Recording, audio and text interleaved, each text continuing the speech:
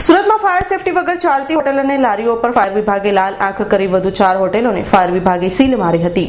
સુરત મહાનગરપાલિકા દ્વારા મુંબઈના હોટલોમાં બનેલી દુર્ઘટના બાદ સુરતમાં ફાયર સેફટીને લઈને હોટલોમાં ફાયર સેફટીની તપાસ શરૂ કરી છે. ત્યારે સુરત મહાનગરપાલિકાના ફાયર વિભાગે વધુ 8 હોટલોને સીલ મારી હતી. ફાયર સેફટી અને આરોગ્યની પૂરતી સુવિધા ઉપલબ્ધ ન થાય ત્યાં સુધી વપરાશ નહીં કરવા તાકીદે સાથે સીલ મરાઈ હતી, જેમાં સેન્ટ્રલ ઝોનની 3 અને ગ્રાનેડ ઝોનની એક મળી 4 હોટલો વિરુદ્ધ કાર્યવાહી હાથ ધરવામાં આવી હતી. Bureau report, Surat.